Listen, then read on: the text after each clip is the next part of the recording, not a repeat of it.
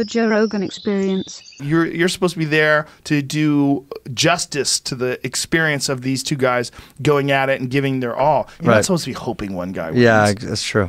But it's also really hard for me when a friend's fighting. You know, like when Daniel Cormier fights is very hard for me. To see him. Very hard. Yeah. Like the last fight with Stipe. And I love Stipe too. But to watch Stipe beat the shit out of Daniel was rough. It was hard. Yeah. Because Daniel is such a good guy. I love that guy. And to watch him eat those left hooks to the body and then get beaten down, I was like, oh. Oh, that must be hard. And I'm commentating on it like it's an amazing thing I'm watching, right? Right. It is amazing. So it's hard to separate. You know, when Brendan Schaub was fighting, it was the hardest. That was the hardest because I was good friends with him, and I knew he really didn't want to fight anymore. And I was like, God damn it. That must be really hard. It was really when he doesn't hard. Want to fight anymore, and he's just getting beaten. He was getting beaten, and he was getting beaten bad, and I didn't see an end to it. Who's the guy with the nose that went crooked like this? Recently, Mike Perry. Oh, that! Yeah, oh my God, that picture's crazy. Crazy. I can't believe someone can continue fighting when their nose is literally across their face. That dude's a savage. I mean, you have to be a savage. He's a 100% bona fide, dyed-in-the-wool savage. Like he literally, like imagine what he's fighting through when he has his nose over here. Oh, yeah. It's his face has to be completely numb. Well, no. Or I mean, I don't know. I don't really know. Pain. Okay. Massive pain. The sinuses are one of the most sensitive areas of your face. When you get your nose shattered, first of all, you can't see. Your eyes are watering, and his nose is pouring blood. Oh, so my. he's getting choked, right? He's in the middle of getting choked. Look at his nose. Like, that is the worst fucking nose I've ever seen in my life. Of all the years of calling fights, the only thing that comes close is Rich Franklin when he fought Anderson Silva. Pull up Rich Franklin's nose versus Anderson Silva, and you'll see similar but not quite as horrific. But the thing is about Rich Franklin was bummed out about his nose, whereas Mike Perry was like, "Fuck yeah." He didn't. You look at the one, the far left, right there, far left, right there. Click that one. That's the one where Anderson Silva sort of reconstructed his nose. It's hard to see in that picture. Make it larger. So that's his nose after? Yeah, it's all shifted off to the left. See how it looks all fucked up? Wow. But that ain't shit compared to Mike Perry's. Mike Perry's is the worst nose in the history of the sport. Did they, I mean, what does he look like now? Who's that guy's nose? Click on that one in the middle. Above. Looks right like there. Gronk a little bit. Jesus. Wow. Whose fucking nose is that? Jesus.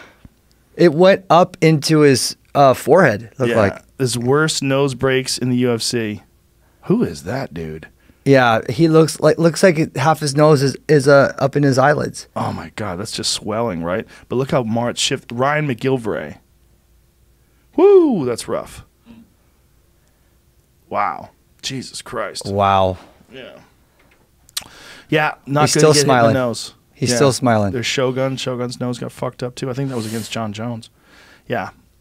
Kung Lee. Yeah, Kung Lee's nose got shattered. Yeah, man. And then you got to get it all reconstructed, and they got to sort of stitch the bones back together again, and like, because if you get this bone shatters, I'm like, oh man, there's not much there. You know, it's such a if you feel that bone, it's like so gentle, right? So delicate. Yeah. If you take a knee there, like, oh, that's how they're breaking it, right? Yeah. He's all right now?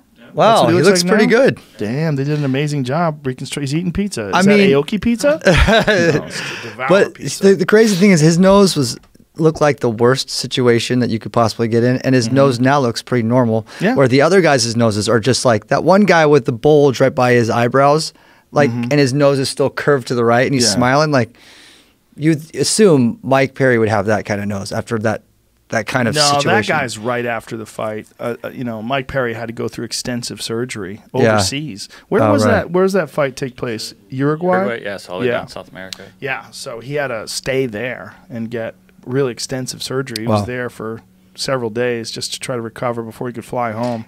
The scary thing is he's going to get back in the ring. Fuck yeah, he is.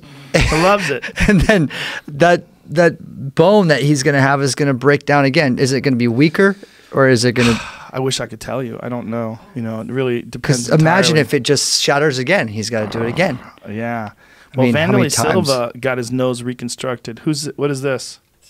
Not a UFC, but it's called EFC.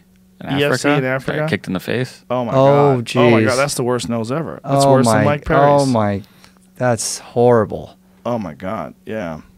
Oh my god! Look at that guy's nose. Well, that's the one that grew on his head. Oh, the other guy on the bottom is a guy who Yeah. got his nose damaged somehow or another, and they grew it on his head.